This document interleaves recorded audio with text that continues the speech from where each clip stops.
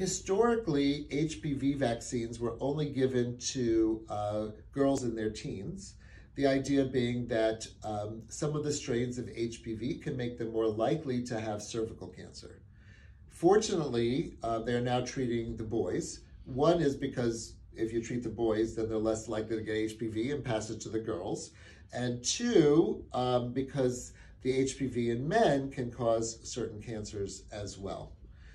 Any person, male or female, who is having multiple unprotected sexual partners should consider getting the HPV vaccine.